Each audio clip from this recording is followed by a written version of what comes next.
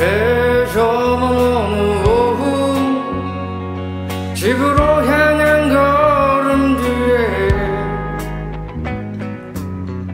서툴게 살아왔던 후회로 가득한 지난 날 그리 좋지 않았지만 그리 나쁜 것만도 아니었어.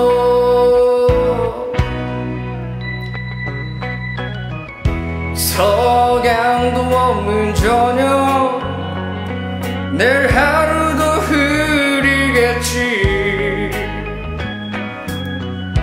힘든 일도 있지. 드넓은 세상 살다 보면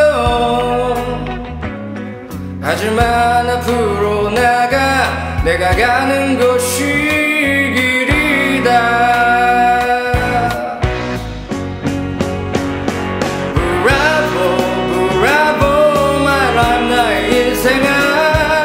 지금껏 달려온 너의 용기를 위해 Bravo, Bravo, my life 나의 인생아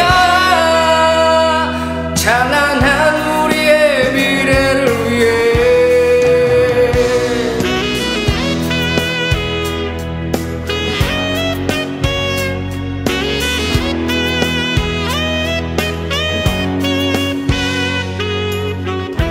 내일은 더 낫겠지.